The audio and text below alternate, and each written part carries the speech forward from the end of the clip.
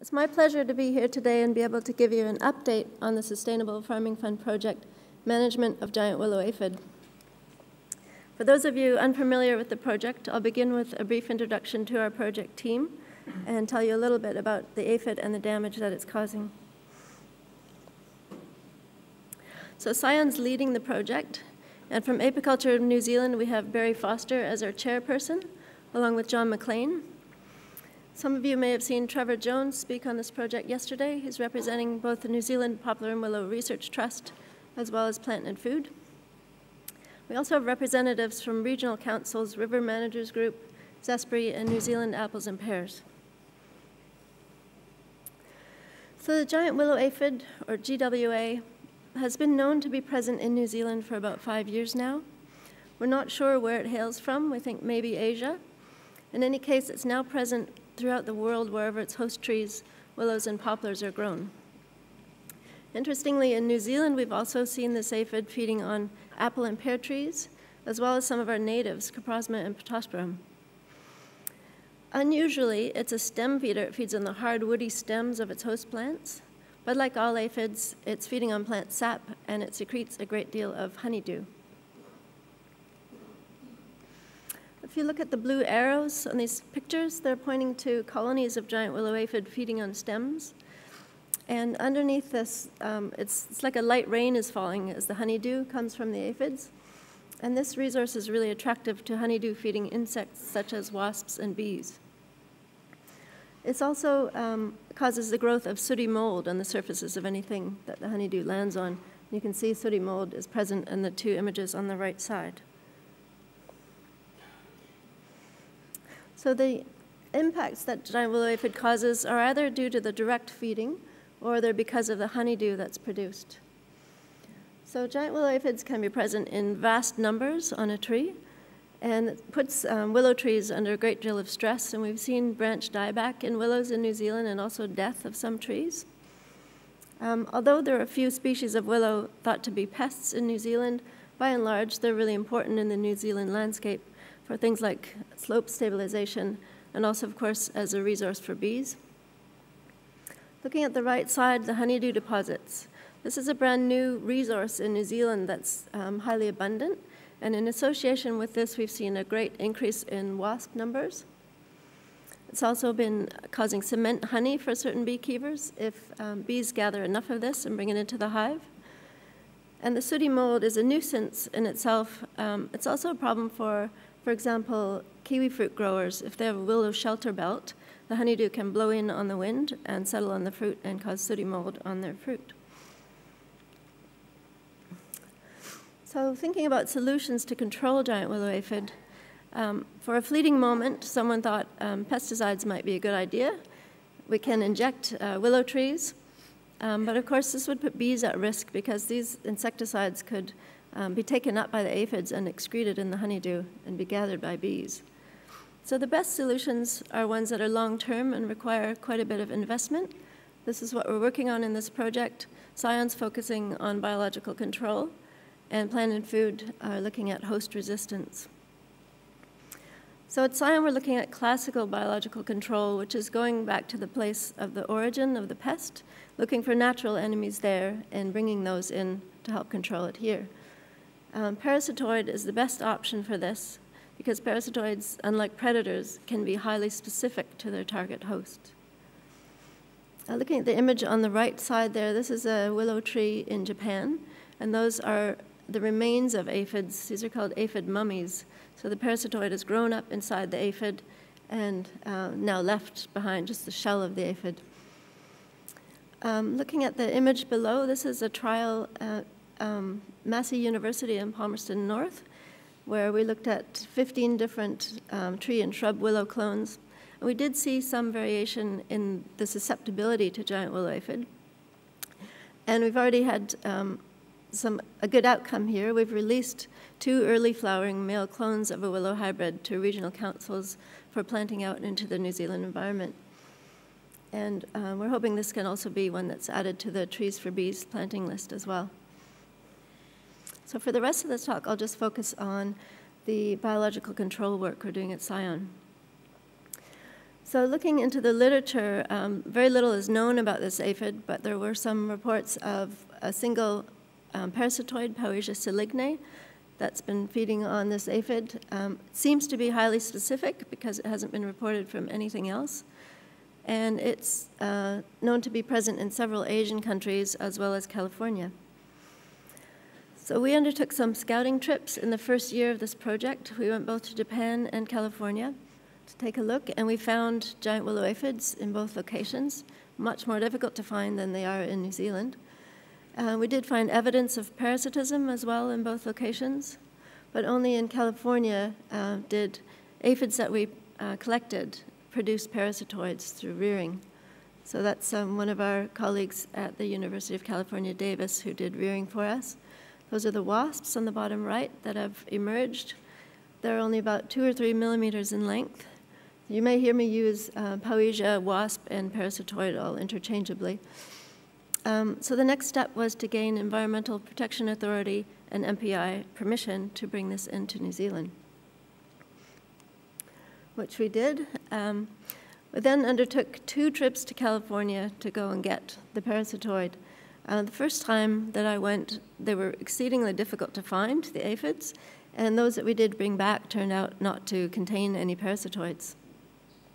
So we turned to citizen science to help us out, using the platform iNaturalist and contacting amateur ecologists. We had a great response from this, and we got one really hot tip, which was for downtown Oakland. I don't have time to go into the story, but there's kind of a fun article on it in this latest edition of Science Connections, of which I have a few more copies. So this image is showing downtown Oakland, that's City Hall in the background. With the ladder is Stephen Siebold from the USDA Forest Service that came to help do the collection. On the right-hand side of the image, you can see some tortured willow trees, and this is where the bulk of our collection came from.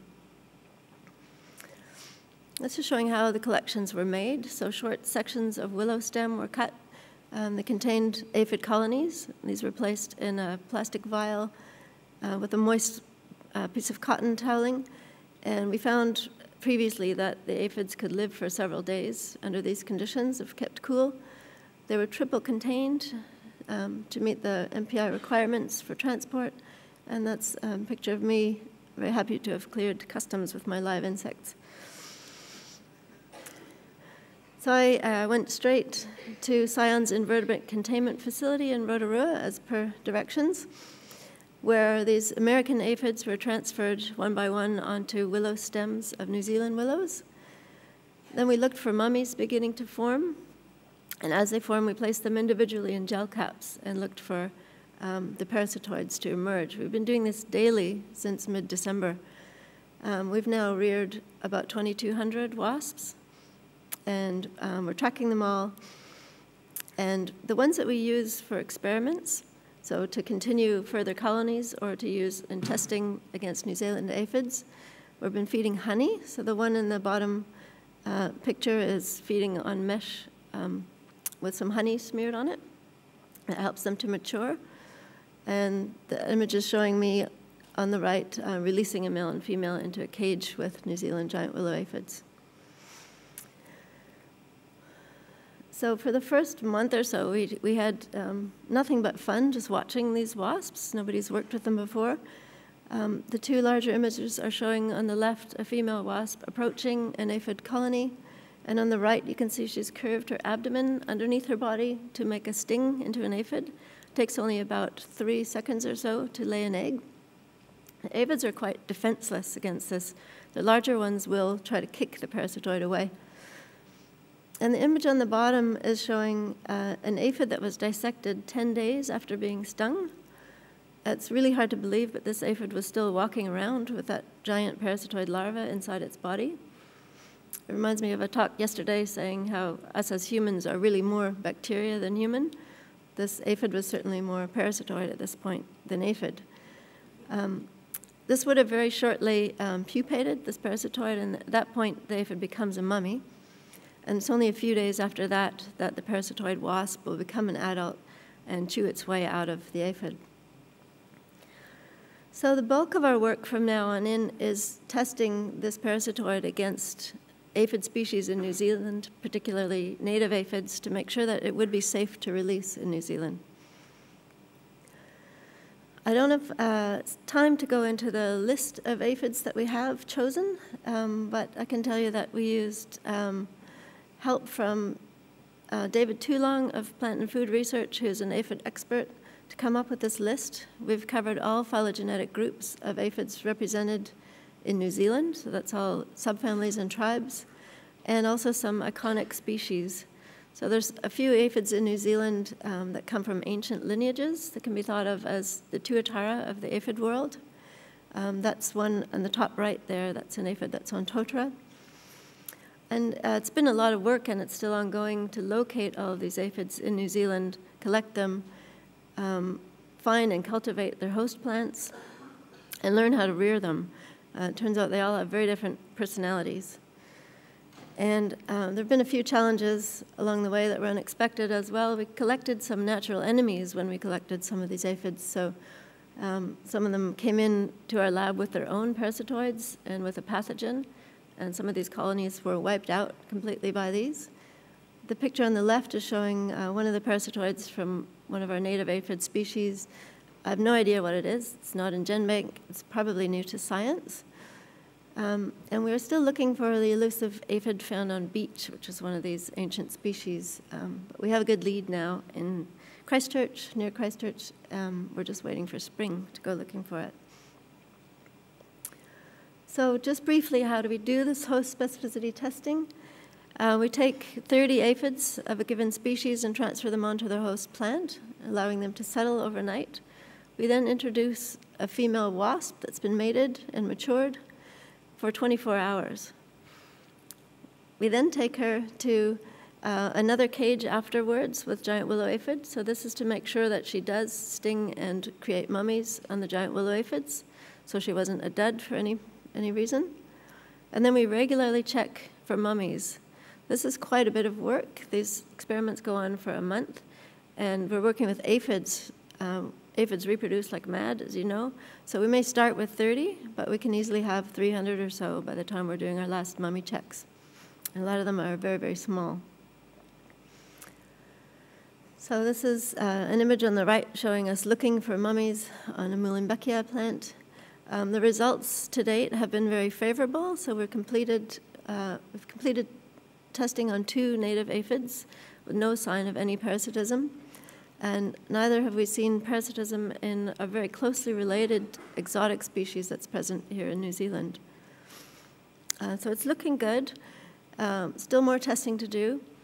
And if all goes well, and according to plan, we'll be applying to the Environmental Protection Authority for a release of this parasitoid. We'll be making that application next autumn. Part of that involves public engagement. And part of that also is we need to have a good understanding of the impacts of the aphid to make our case. And so for that reason, we've designed a survey aimed at beekeepers. So we need your help to understand how this is or isn't affecting you. And most of you, I think, will have received a link to this via an email. That's the best way to complete the survey. There's also a poster on it. It's out in the poster hallway. It's the very last poster, unfortunately placed facing out the window. But it contains other information on how you can fill this out. That's where our Science Connections articles and a few other articles are sitting in some wine barrels as well. And as some incentive, you can win one of 2 $50 fuel vouchers. So I'd like to thank all the other supporters I haven't mentioned of this project, as well as Apiculture New Zealand for granting me the opportunity to speak to you. Thank you.